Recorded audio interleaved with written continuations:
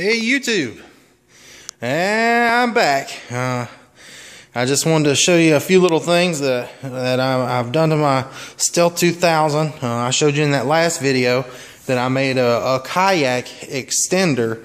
I mean a paddle extender because this particular kayak needs a 9-foot paddle, and so I had to take an old damaged broken paddle and I cut it in the middle and spliced it into this one, and basically it's all good. I mean, I extended it by over a foot, and I can still take the original paddle and put it together and it still works fine, or I can put that extender in there and you know, it extends it by over a foot and puts it at like 9 foot 1 inch, right where I needed it. So that worked out great. So now I need a paddle leash.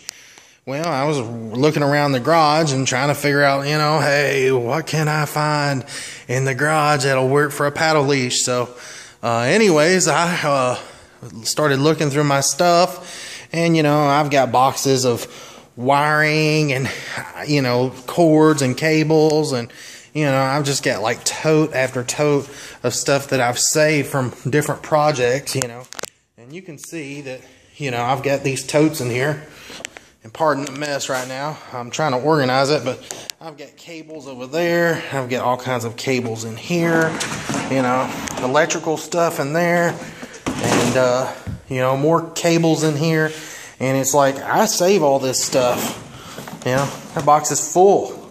And they're all different sorts of cables. You know, some of them for electrical wiring, and some of them for, you know, just coax cable and just whatever I have left over. I save everything usually, but I'm gonna take a cable left over from a TENS unit. My wife is a chiropractor, so she's got these TENS unit cables. It's got the electrode pads on it. So I'm just gonna take the pads and I'm gonna pull them apart, and here you go. You've ended up with a basically a paddle leash that you can wrap around your paddle and tie it, and then hook the other end to whatever you want. And you can do the same thing with a phone cable. Yeah, so just be creative and you can save yourself a lot of money. Alright, see you YouTube.